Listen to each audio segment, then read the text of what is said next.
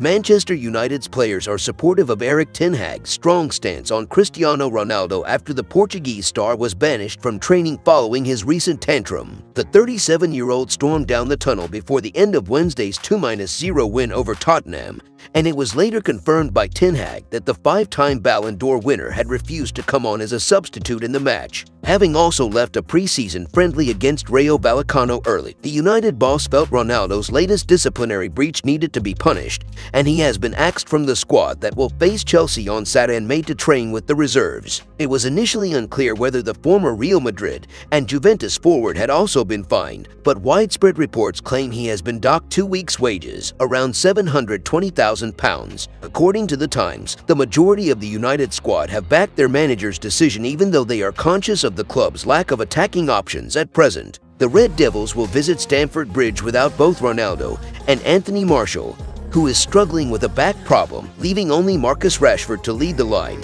But the general consensus among the players is that ten Hag needed to come down hard on Ronaldo. The Sun go even further, claiming Ronaldo's latest actions have completely alienated him from his teammates, with the veteran attacker having now lost the backing of his allies at Carrington. A number of players were already upset with the Portugal international for trying to engineer a move in the summer and failing to report to training, with his latest tantrum considered the final straw by a number of players. Speaking about his decision to reprimand Ronaldo, ten Hag said on Friday, "I'm the manager. I'm responsible for the culture, and I have to set standards and values, and I have to control them. We are in a team, and in a team we have standards and values, and we have to control it. So after Rayo Vallecano I said it was not acceptable, but he was not the only one. That was for everyone. So when it's the second time, that will have consequences, and that is what we did. So we miss him tomorrow, and that is a miss for us and the squad. It's a miss, but I think it's important for the attitude, for the mentality, for the group, and now we have to focus on Chelsea.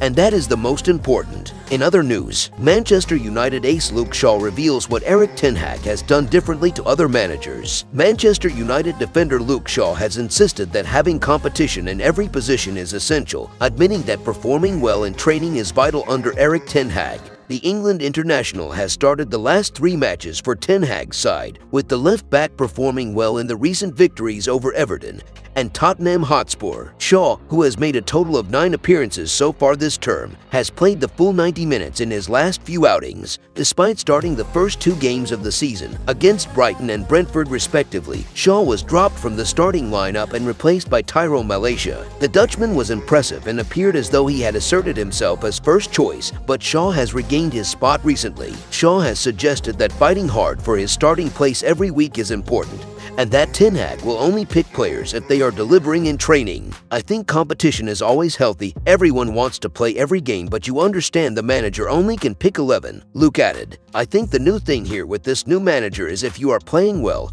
and not training well, you are not going to be in the team. Everyone knows that, and it keeps everyone on their toes. No one can really relax and think they're going to play every game, because with this manager you're not going to do that if you are not playing well." The 27-year-old, who joined United from Southampton in 2014, also insisted that he can see the team progressing under ten Hag's management. He added, "I can see a lot of progress. I can see that the team is enjoying the new ideas and wanting to work with the new ideas," began Shaw, speaking to club media. "He has brought a lot more intensity, a different structure, and a structure that we now know what he wants us to do, which is a big help."